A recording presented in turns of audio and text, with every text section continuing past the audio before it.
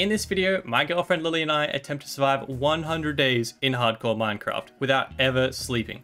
That is over 33 real life hours in game, and if either of us dies, the world gets deleted. GG, game over. As you guys could probably tell, this video took a hot minute to put together, so if you guys do enjoy it, I'd appreciate it if you guys could smash the like button and click subscribe if you guys are new. And without further ado, day one. We actually got a solid spawn on the edge of a spruce biome and a plains biome with a pretty cool archway there, which I kind of want to build into. But first priority, we need a bunch of wood and food so we can be underground before nighttime when all the mobs come out. Slap this chicken. In my search, I even managed to find a pillager outpost already, but I definitely don't want that smoke on day one. While Cody got the snacks, I chopped down a heap of trees and built a little mining shack. By night, we started tunneling down to diamond level, which is when we found our first pieces of iron. I used that to upgrade our tools and make a shield each, which is when we found our first creeper. Definitely a little sketch, but those new shields came in handy and we continued tunneling down. After setting up some chests and some furnaces, we got to work collecting all the essentials. Coal and iron were first, of course, so we used that to craft our first 2 sets of iron armor. I instantly felt a lot safer. Iron's cool and all, but I wanted diamonds, so day 2 we stayed underground collecting more resources, until I managed to find the first diamonds.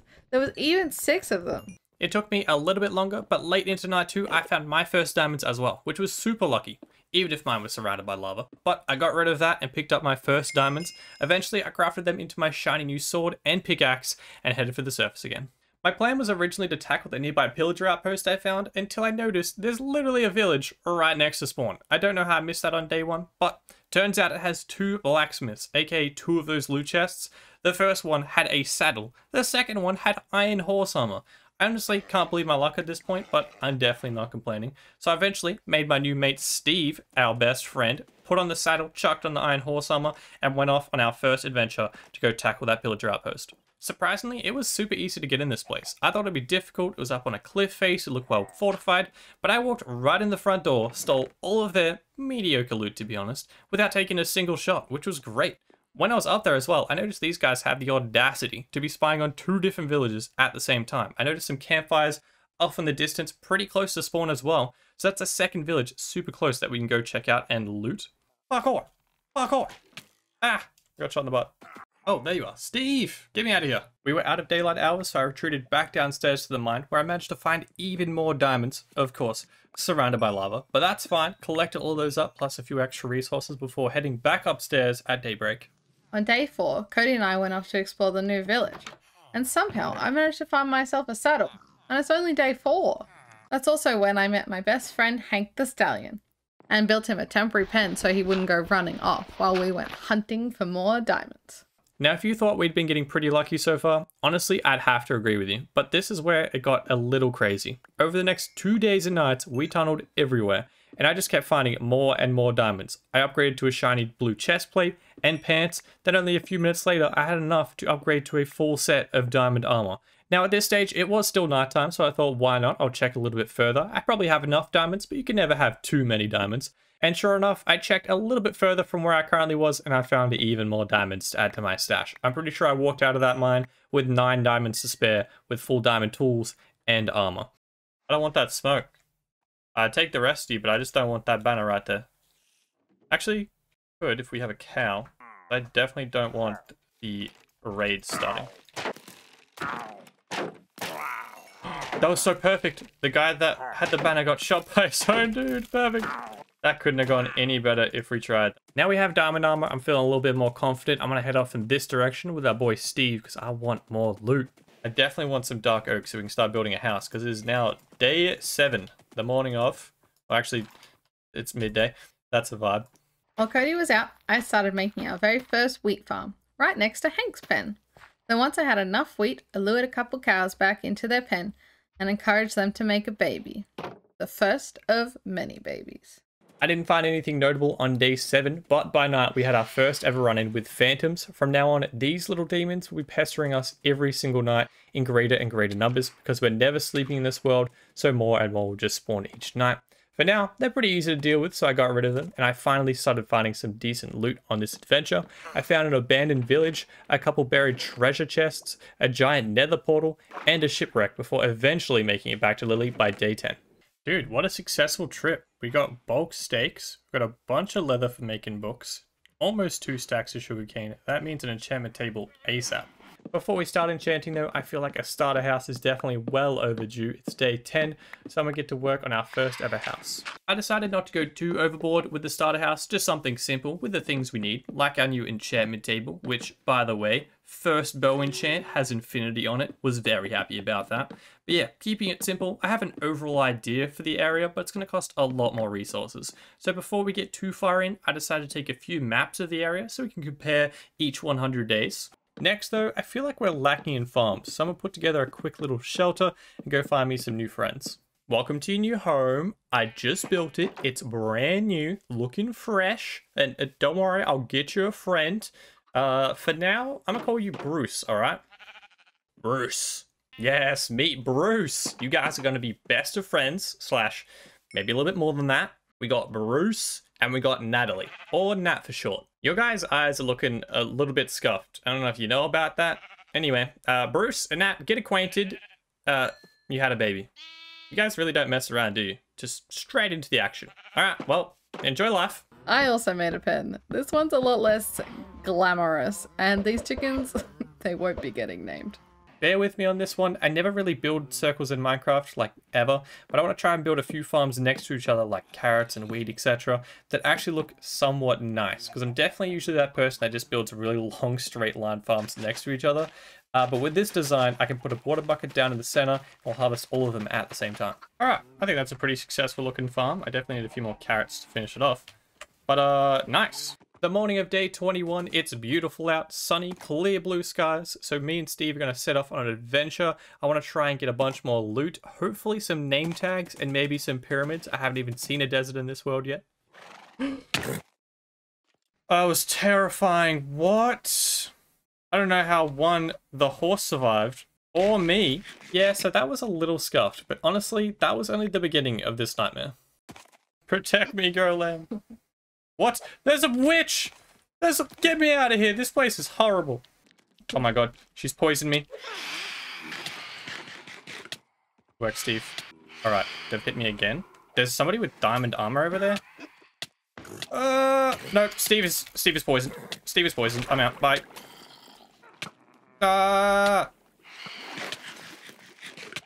Get me out of this trash hole! Oh, what? You think you can potion me from over there? Not a chance, bro. Not a chance. Steve? Steve? No, I hear him. Steve! Steve, eat. Yes.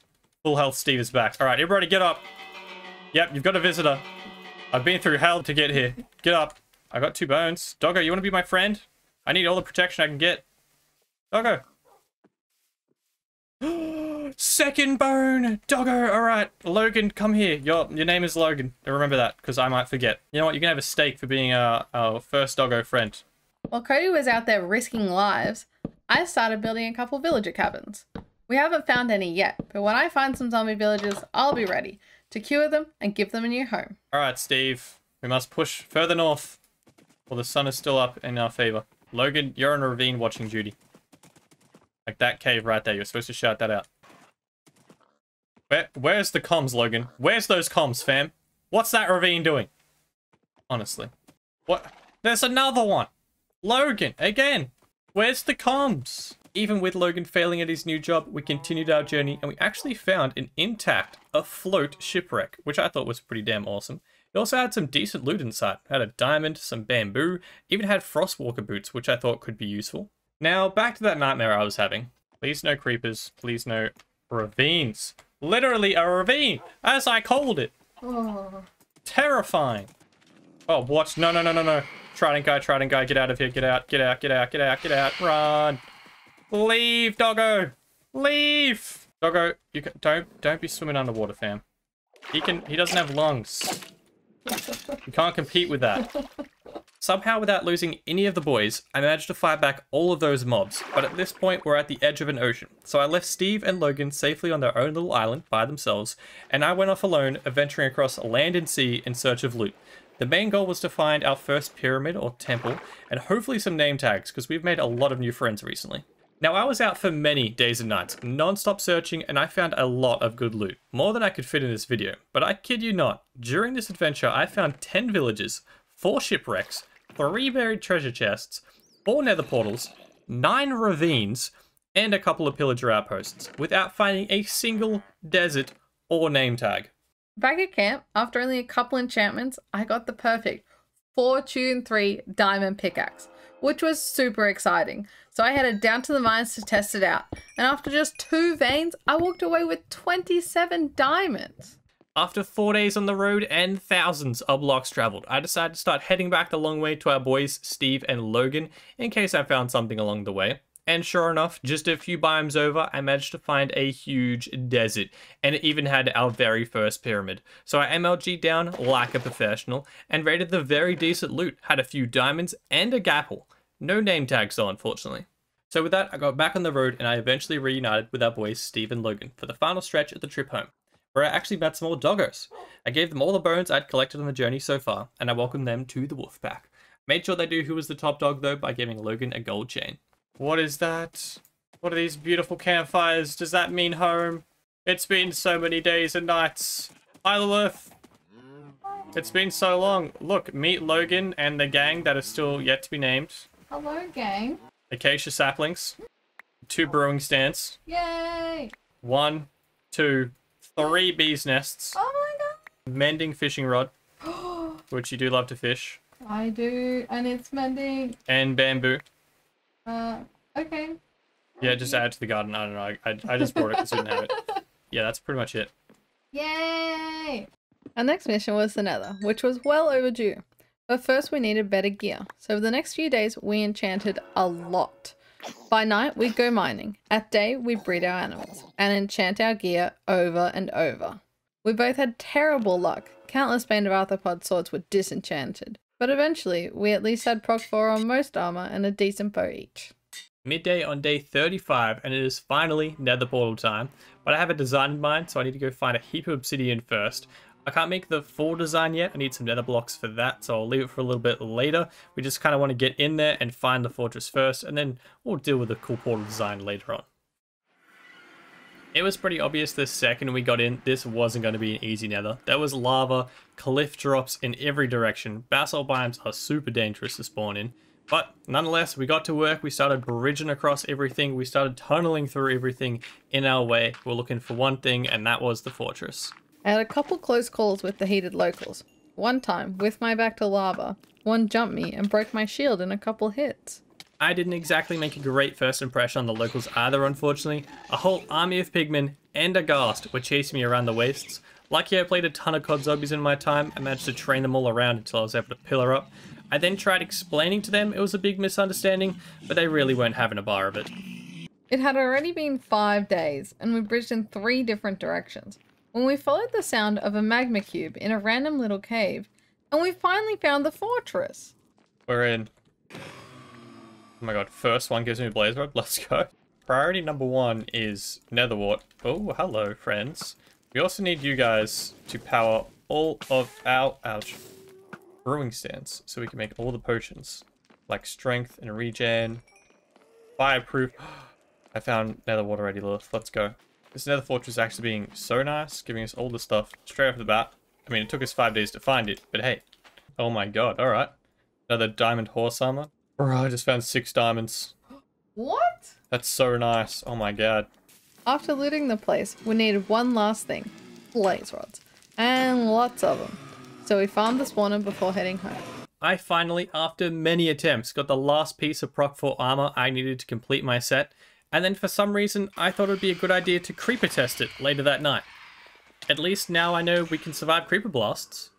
There'd been way too much going on. Adventuring through the nether, creeper hugging, we needed to relax. So for a couple days, I built another villager cabin and Cody did some farming. During the night, I went searching for zombie villagers in need of rescuing. And after a couple days, I found one. I slowly led him back to the village, gave him a potion of weakness and a gapple to bring him back to life. It wasn't entirely out of the goodness of my heart though, I needed mending. So for the next few days, I eventually encouraged him to become a librarian. Zombie villagers generally take a while to find, but this guy walked right up to us in broad daylight. It was a little sketch to try and trap him without burning, but eventually we got him all cured up and moved into one of the cabins. I made us a nice picnic. The sun's setting on day 50. We have some pumpkin pie. We have a cake to eat, even though I'm not hungry and neither are you, but we have a cake.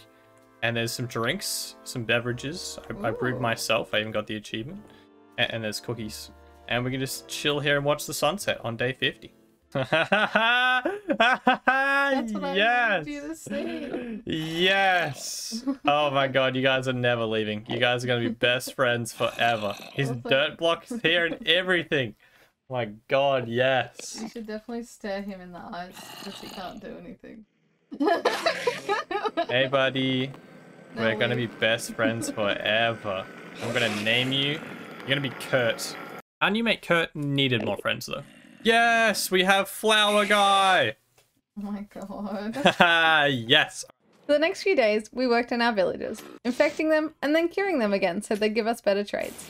Yeah, that's more like it. Too cold. You love to see it. Now that we have enough villages, I can finally afford name tags for our friends. We got our original boys, Steve and Hank, and then we got Tony. And of course, we got our best boy, Logan. Here, have a steak, my boy. I got you guys name tags. Got Bruce and Nat right here. So Bruce, bam, and Nat. You guys live together under here for as long as you guys want, / forever. Forever. Right, we've got Kurt and we have John. This guy's Kurt, and then we have John. With that finally done, I upgraded all of my armor enchants to include mending and headed into the nether for some XP, as well as a bit of piglin trading. I figured I may as well start working on some pearls. This piggy though had other plans. After a stack and a half of gold, I walked away with only 2 pearls. So bit of bad news guys. I was away in the nether for a couple of days, and apparently it rained. And we lost John. Kurt's fine. I built Kurt a house. I just totally forgot the necessity of the house. For John. So in John's honor, me and Steve headed out on another adventure on the hunt for more ender balls. It wasn't super successful, but we got a couple at least. We just got the best, most bust villager trades. This guy will sell us emeralds for 1 book each, and this guy will sell us bookshelves for the price of 1 emerald. And if you break down a bookshelf, you get 3 books. That is huge stonks. On day 59, some of the villagers spawned a cat. I love cats. So we went fishing straight away, caught some fishies, and made that little kitty my friend. I headed back to the nether, this time with a lot more gold, and this guy was a lot more cooperative. After a few days and a couple ghast attacks, I had 15 endy balls. So Lilith and I spent the next couple days doing the final prep for the end, enchanting, potions, and villager stonks. Morning of day 64, me and Lilith are stacked. We got full diamond armor, all enchanted. We got all the potions we could ever need. We got golden apples, we got the Eyes of Ender, all of our stuff's pretty stacked. Now it's just a long journey to find out where this ender portal is, starting with this throw. This away. The trip wasn't very far at all. We found a desert nearby with a really cute village, a pyramid, another pillager outpost, and it even had the end stronghold, all within a couple 100 blocks. We already found it. Wow. Alright, let's What? get rid of this. That was the easiest portal I've ever found. Excuse me? I could waste hours looking for it sometimes. That was amazing. Every time I've gone, we've wasted hours. Cheers. Both at the same time? You first. Just Alright. in case it's got. We're on the edge, but we're good. Now I know you guys have never seen an ender dragon fight before in your lives, but the first stage is taking out these crystals on these towers with, to be honest, some pretty impressive bow shots. I'm pretty accurate after all of these phantom snipes in this world. Once they were taken out, it was easy street. Got underneath the dragon, took the sword to him, and started just ripping at the health. No problems at all. Oh my god, my slow falling ran out just last second, and I switched to a glass bottle instead of... Uh-oh. Enderman, this is not the time, bro. I was looking at my inventory. Don't sneak up on me like that. Okay, that was a little bit sketch, but it's fine. We potioned up and got back in. Get her, Lil. Go off. Get him. Get an MLG bucket with a slow After both surviving some pretty gnarly hits from the Ender Dragon, we teamed up using our newfound bow skills, and with the final swing of the sword, we took out the Ender Dragon in hardcore Minecraft. You cracked I'm level 50. Nice one. I came in here level 4. I, of course, grabbed our baby dragon egg before we both jumped in the portal together, letting those credits roll, which returned us back home to where we had no bed because we still haven't slept in this world whatsoever. I put up our new baby dragon egg at the enchantment table, thought that was the best place for it, before heading back to go pick up our boys, Steve and Hank. Oh, and they made another baby. Hi, bud. Wait, we have 4 in here. Who's this guy? I bred him before we left in case we lost the horses. Whoa.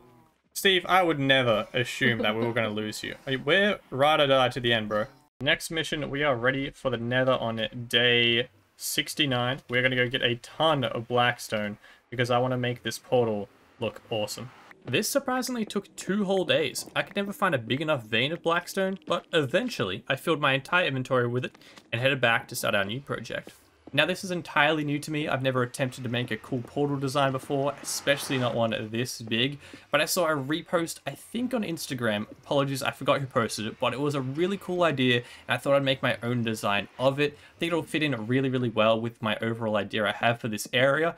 Probably won't be able to get my full area design finished in this 100 days, but the portal design is going to be like the centerpiece of that idea, and I think it turned out really, really well. It is a giant fully blackstone sword, piercing through from the top through to the bottom of the archway in the center of our area, and I think it looks sick. I love it. Now that we've finished that, it is finally time to build the boys a proper stable. We're definitely going to have to go bigger this time, because for some reason we have 4 horses between the 2 of us.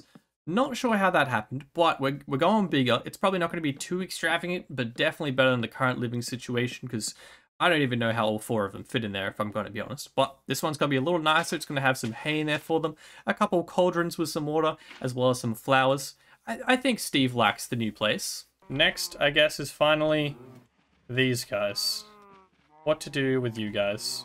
I didn't want to spend too long on the cows, so I just gave them a bigger, much nicer pen with a cute little pond in it, a couple trees for some shade, and some flowers. On the other side of camp, I was expanding my village, curing more zombies, breeding them, and building them more homes. This is the condo for 2, and this is the condo for 1. Our Fletcher man's already moved in. It comes complete with interior and a jazzy new fireplace. Although he doesn't appreciate Cody taking up room on his couch. Hey Steve, you ready to go on another adventure? We're going to the end, bud. We're totally not making you obsolete with wings. I swear we'll still go on adventures. Hank, this is probably the last time you're ever going to see me. Yeah, honestly, probably same. I'm just kidding. Sort of. Please no glitch. What? I'm in a tree? I mean, I'm not off the edge, but I'm in a tree. Where's the platform? This could take 10 minutes. Or this could take 4 hours. I'm terrified if it's going to take 4 hours. Surprisingly, after just 15 minutes, I found one. I can't see a boat. Oh my god, there's a second one? Oh my god, I'm so keen. Please have a boat. Please, a boat. I think that's a boat. It's a boat. Confirmed boat. Screw that one. Come in here. Come. Pinky finger of steel. Let's go. I made it. Yeah. Look at that horrible bridge. You're kidding. You're kidding. There's 4 within my render distance. Wait, what? I thought you were saying because, like, you still hadn't bridged across. No. Look, there's you. That's the giant one with the boat. I can't see if, like, top left, if that's going to generate more. That one. And then that's a whole separate one. That is 4. What? That's crazy. What? Don't mess around. Just straight in. Don't even worry about the ones on the top. Eat this guy. What projectiles, mate? You're trash. Get out of here. Let's go. Give me it. Yeah, we did it. Now that I could fly, I set off in search of another elytra for Lily. And after just a couple hundred blocks, I managed to find another one. This is easily the best end realm I've ever had. I fought off the shulkers, grabbed the wings and the dragon head before heading back home with Lilith and all our new loot. I put up our new dragon heads at the front door just for show, and we decided to name them Pete and Stan. Before we could start using our elytras, we needed unbreaking from our villagers. In the process, Cody thought it'd be a good idea to punch a villager by accident, which they weren't exactly happy about. 38 emeralds? So it took a couple days to convince them, but we eventually got the price down and enchanted our elytras. The other key ingredient we need is rockets, and lots of them. So the next project I'm going to be working on is a gunpowder farm. I've been delaying building it for a little while, but it is one of my favorite farms to build, because not only can you get a ton of rockets from it, you can build a lot of TNT. This, by the way, isn't my design. I didn't come up with the creeper farm itself. I'm actually following a tutorial by Shulkercraft. I'll link in the description if you guys want to build it in your own worlds, or just search creeper farm on YouTube. Comes up first every time because the dude's a genius. I did, however, get slightly bored building it because it took me a couple of days, and I decided to take a random pot shot, and I hit it. Alright, show us in your crib. Oh my god, it looks fantastic. Cody. I love dark oak. God, this looks cool. Welcome to the Re-Education Center. Ah, yes, I love re-education centers. Now, there's not really anything inside because I wasn't sure how we were going to do this. As I was saying, there's nothing inside because it's a re-education center and I didn't know what to put in here, but please come in and have a look. Oh, I actually liked this stripped... Is it oak? Regular oak. Wow, I like it. And I made all the lanterns soul lanterns because we're taking their souls. Lily's village was coming along great. My creeper farm, it was getting there. It requires a ton of resources, so it's taking me an extra few days than I expected.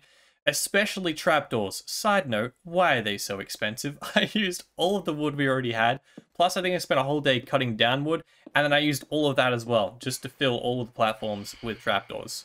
It took a hot minute, but we got there eventually. As the sun is setting on day 91, I'm pretty sure, 90% sure, that it is all set up. There we go. All the water is working. The roof is on. It is all nice and dark. We might be able to see a few spawn. It'll spawn both creepers and spiders. It'll push them away. You can see a couple down the bottom there. They'll eventually make their way on the bottom platform into the magma. They'll burn up, and then we're going to make a dropper system underneath that magma to pick up whatever drops. Primarily being the gunpowder for these beautiful wings I have. I could make this faster if I build an AFK platform like way above the tower, but I might leave that for 200 days. This should do for now. Now it is day 92. It is getting super close to the end, but I have one more project, one last mission I want to try and get done, and that is to build the first villager house on this side of the mountain. I think I only have time left to build one, but I definitely want to expand this area in the future, add a bunch more villager houses around our horse stables, our farms, and our other animals, just so we have a bunch of free roaming villagers in that area. I think that'd look really nice. It's kind of like stage 2 of my overall idea, that aesthetic I was going for. This house, I'm definitely going to go all out though, especially with the interior. I'm just going to load it up. It's going to look really nice. It's going to be for our mending villager. I think he's going to be the one that deserves to move in this new area first.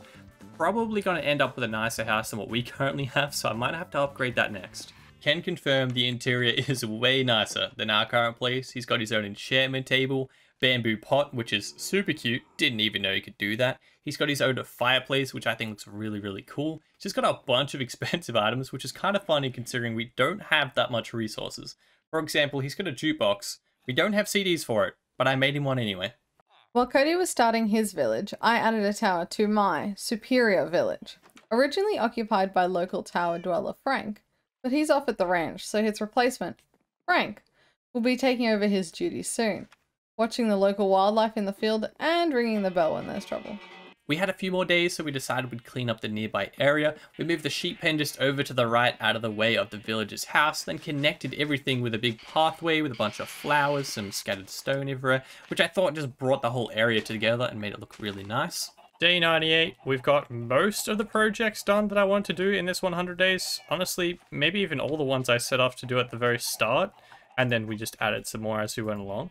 Just especially for this area, we just added more and more pretty things, but we've got one final thing left, and that is to fill up the day 100 maps to see what this world looks like compared to where we got the maps at the very start and what it looks like at the end. My bad, I totally forgot to lock the maps at the start, so when I picked them up I rewrote them by accident, which is kind of pain, but it's okay. I've got a recording of them, we know what they look like, and I've locked the day 100 maps so we can compare those ones from now on.